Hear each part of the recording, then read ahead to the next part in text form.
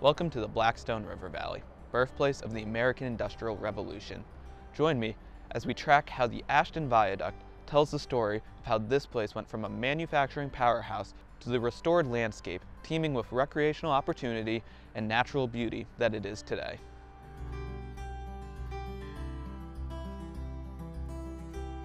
In its heyday during the 19th century, the Blackstone River Valley was populated with mills stretching from Providence, Rhode Island to Worcester, Massachusetts.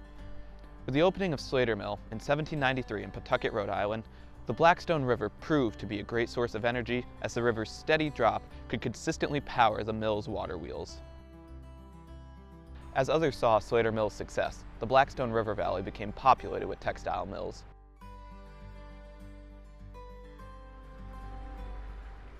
Since mills had to be located along the river for water power, they were often far away from populated areas.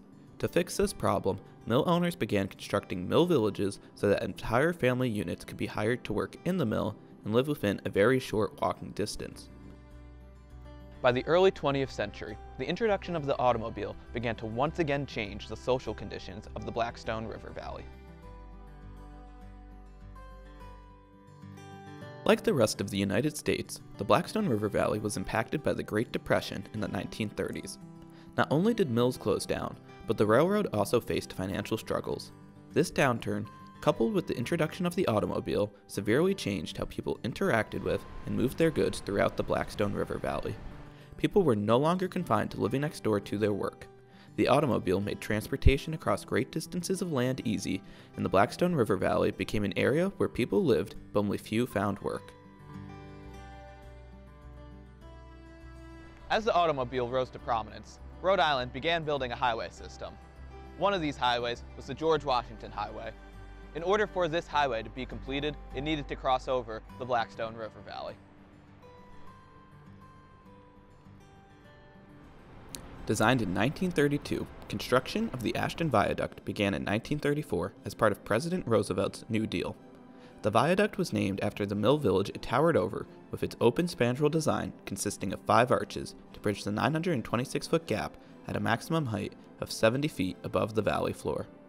Just as the viaduct began construction, lack of funding halted progress after the beginning phases were completed.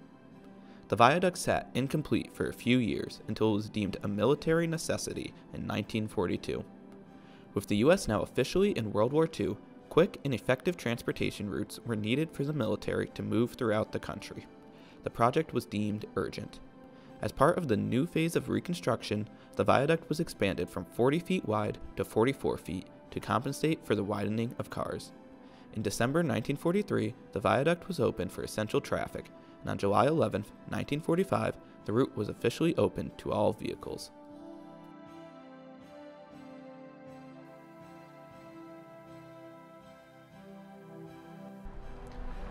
Although the Great Depression may have been the cause for many mills throughout the Blackstone River Valley to close or move their operations to other parts of the country and world, the automobile was the key factor that ended the need to live near one's work. As people moved out of the areas of production, the Ashton Viaduct allowed them to drive above and away from this once booming industrial center.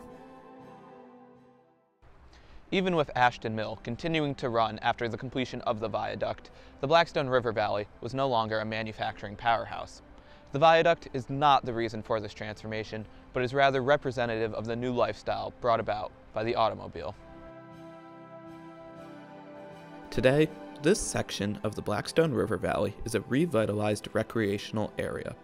The Blackstone Bikeway's 18.2-mile length partially runs along the canal's former towpath, and kayaking in the river and canal is a popular pastime in the summer. The old Ashton Mill village has also been revitalized into housing and apartment complexes, bringing new life to the valley.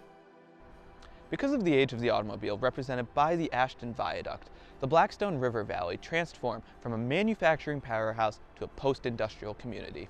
Because of this decline, local residents lobbied for recreational opportunities and historic preservation efforts.